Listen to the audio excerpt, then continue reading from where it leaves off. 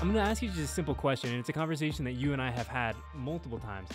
How did we get to the point where you and I are having this conversation in January of 2021 of why Coach Flores needs to be in the Hall of Fame? How did we get here?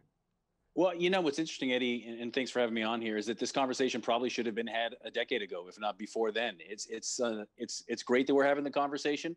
If for nothing else, it means that he's at the doorstep, and he was at the doorstep a couple of years ago. He probably should have got in last year with that special blue ribbon committee they put together. Didn't happen, but now here we are. The Hall of Fame, in its wisdom, so to speak, has put together these separate categories where there's a certain. It's just a coach. A coach will go in as a part of this class, or at least a coach is nominated for this class. And it's a simple yes or no vote for the committee. And you go from there. So based on his body of work as a coach, and then in the back of the voters' minds, a little bit, you got to think it's everything else that the man has done for professional football. I'm sure we'll get into the resume later, but it's nice that we're having the conversation, albeit it should have happened 10 years ago, but hey, I'm sure he'll take it. His family will take it. And Raider Nation and people that observe the game and love the game will take it as well. I mean, 1,000%. And we talk about the body of work, and like you said, Paul, we are going to talk about that in a sec. But I guess I just don't understand, from someone who obviously has not covered this team as long as you have and has the history with Coach Flores that you do, I guess I just don't understand the logic for him not being in, if that makes sense. Like when you look at it on paper, you go, this is a Hall of Famer. So I guess I just don't understand why we have even gotten to this point. Yeah, and I think a lot of it goes to the way the process works. There becomes a logjam, and if guys don't get in right away, they kind of become forgotten. The main thing that has been held against Tom for all these years is he took over a team that was good and then won a Super Bowl with them, and then the team moved and won another Super Bowl. At that point, you think, okay, hey, done, automatic Hall of Famer. I've been banging this drum since for at least 15 years or so, when I worked at the Sacramento Bee, to CSNBayArea.com, to ESPN now. Why is Tom Flores not a candidate, let alone in the Hall? Same thing with Jim Plunkett.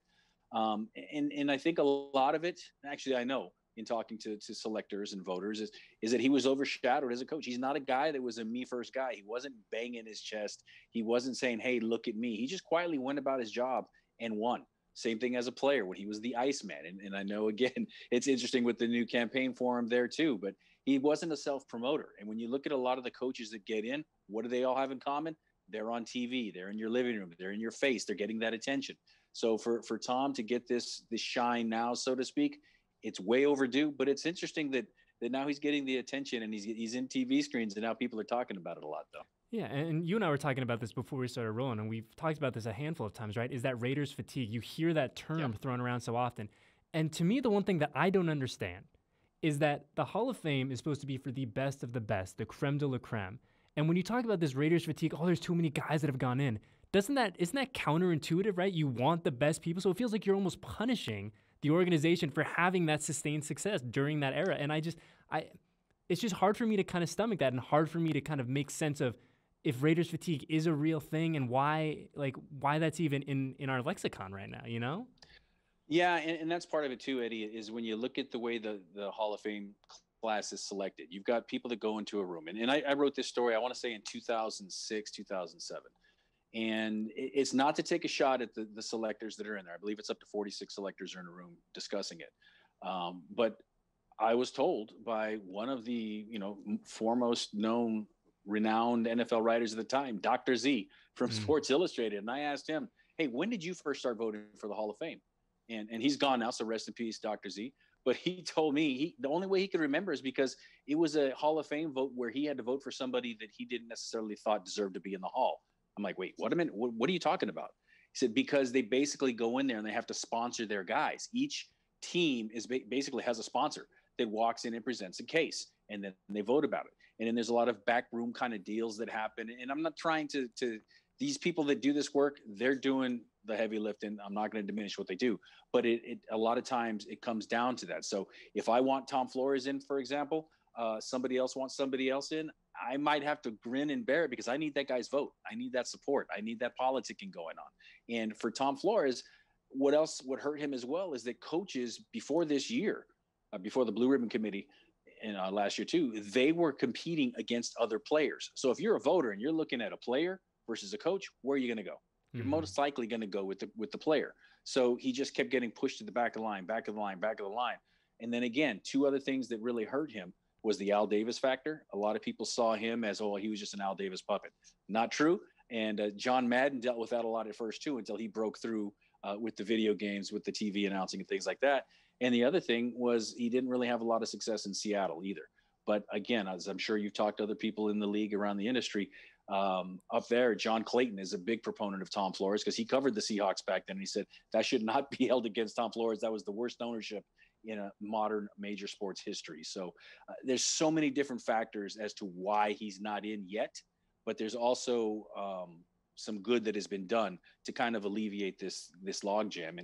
And again, I know you're a big fan of it and a proponent of it, and we'll see exactly where it goes from here. But it just feels like this is the right thing to do and the right time to do it while he's still here to enjoy it with his family, with his friends, with his fans. 1,000%. And Paul, when we were putting together the show, when we were looking at putting the rundown together and who we wanted on the show, it was really important for us that we had someone that came and talked to us, that covers the team regularly, that knows this team, that knows this organization, that knows what is important to the Raiders, everything, right? And so when you, in your experience, what would it mean for not only the team, but the fan base to have Coach Flores inducted into the Hall of Fame, where, frankly, a lot of people believe that's where he should be and he should have been 10, 15, 20 years ago? Yeah, as rabid and as crazy as Raider Nation is, it's also just as inclusive, as long as you buy in, right? And I've noticed that over the years. I mean, it's diverse. It's eclectic. It has all walks of life in it. There's one section of it, though, that I've seen, and it's personal to me, being a Latino male. And I can't even say I'm a young Latino male anymore. But, I mean, the man, when I was growing up in Southern California, he reminded me so much of my paternal grandpa. And the first time I ever met Tom Flores, it's a true story. I graduate high school, Barstow High School, class of 1988. We go to Hawaii for our senior trip. We fly back. We're getting our luggage at LAX. And I see Raider bags starting to come through the luggage carousel. And I'm sitting there, I'm looking, I'm like, oh, which Raider was on the flight with us? And I look and I see a man come up and grab his bags, and it was Tom. So I tell Tom this story all the time, that I met you when I was 18 years old, and now it's just funny how the world goes around. And I tell you that story because that's how personal it was to me. And it's personal to the Latino fan base, especially the Mexican-American Chicano fan base of the Raiders, which is burgeoning and has a huge, and Tom Flores and Jim Plunkett, in Mexico, they're icons down there as well. And you saw that when the Raiders are playing down there too. So it means so much more than just, oh, great, we got another Hall of Famer, so to speak, for the Raider fans. It's personal, and it goes back to the time, and I just go back to my young days when I'm 12 years old and the Raiders moved to LA, and I'm like, oh, that's what they're all about. That's why my dad was a Raider fan. So I get it. And from the Latino fan perspective, it's another step toward acceptance, but it's also not just acceptance, but celebrating all the achievements finally and letting the man have his day in the sun. Yeah, I mean, very well said, Paul. And I think that the NFL has done, I give credit where it's due. I think they've done a lot better as of late, kind of preaching this message of inclusion and, everyone's welcome and all that, right? But I think that when you look at that message of inclusion, I think it carries a lot more weight if you put a guy like Coach Flores in the Hall of Fame, right? And not only simply because he's a Mexican-American, because he's Latino, because you look at his resume, and the resume speaks for itself.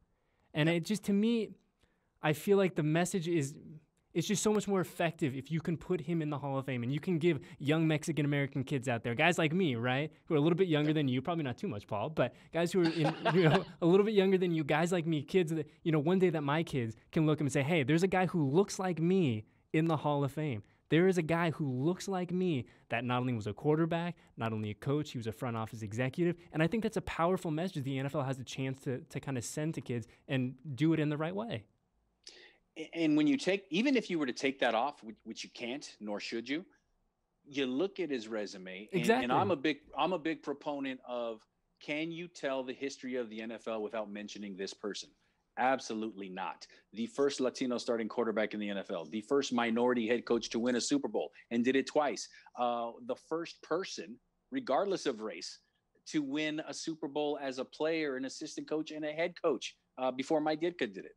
And you throw all these things together, and then you're like, what are people missing? Oh, I guess it's Seattle. I guess it's Al Davis. I guess that he left before he coached for 10 years here. But for that 5-6 year period here, from 1980 through 85, his record was unbelievable. And when you look at what his record is against other coaches that are already in Canton, it's unbelievable that he's not there and doesn't get more respect. He was 6-0 against Don Shula, the winningest coach in NFL history, while he was with the Raiders. And I believe he finished 7-1, something like that. He's got a winning record against Bill Parcells, a winning record against Bill Walsh, a winning record against against Tom Landry, Don Coryell, who was a finalist with them. He was 12-5 against Air Coryell. I mean, what else needs to be said? Then you throw everything else in there about inclusion. It's a no-brainer. Yeah, and you know it's funny too, and that's one of the things that we talked a lot about the last time that coach was up for the Hall of Fame and he didn't get in, was we were comparing him to the other coaches that did get in. And right, I'm not here to disparage anyone for who's in the Hall of Fame, who's not in the Hall of Fame. But like you said, you look at those records, and if you, as a player, as a coach, as anyone, right, you want to see how you did against the best. You want to see how you stacked up against the very best at their jobs. And he held up incredibly well. He held up at a historic rate. So to me, it's just another what? Like, what are we doing here type moment. I don't get it. I really don't. Well, especially when you talk to the guys that he coached, the Hall of Famers that he coached. That's another thing, Yeah. Marcus Allen is on the record as saying, hey, look, people make too much about X's and O's. This guy was a calming influence in this locker room, and he held this team together. Howie Long, I talked to Howie Long about the man. Same thing. He said, you can't put a price tag on what he meant to that locker room in terms of all the colorful characters that were in there. And there was the Iceman, just keeping it cool, keeping it smooth, and keeping the machine going until it stopped. And again, to have 4 rings, it's amazing that it's taken this long to get to this point, but maybe this injustice will be done soon enough. And it's always hard. I have conversations with selectors, and I'll keep their name out of it, but they take pride, as they should, in making it a very selective hall. So anytime I say, oh, well, I want somebody in, that you can't just say that so-and-so should be in, you have to take somebody out. Okay, well then give me Tom Flores and his 4 rings, and I'll take Marv Levy and his 4 Super Bowl losses out. I didn't want to hear about that. And I'm like, again, I'm not disparaging Marv Levy. Should be in the Hall of Fame. He is in the Hall of Fame. But there's just something that's missing. It's not a complete hall when you're missing somebody as accomplished and as diverse, really, as Tom Flores. So just wrapping up with Paul Gutierrez. And Paul, if you were to explain Coach Flores to someone, if you were to explain his resume, what he meant to the game for someone, one day from now, many years from now, my kids, if you were to explain Tom Flores to them and his importance to the game and why he deserves to be enshrined in Canton, I mean, what do you say? Like, kind of, what's your pitch? A groundbreaking pioneer who succeeded at every level of the game when given the opportunity. And really, it's that simple. Then you throw everything else on top of it. You throw in the diversity. You throw in what he meant to a certain community. That's just extra. That's like to go from an A to an A+, right? That's how I present it. That's how I talk about it. And sometimes, Eddie, to be honest, I sometimes can't see the forest for the trees because I'm so close to it. I've been so passionate about it, and I'm so happy and I'm so excited for him that we really might be this close to it finally happening.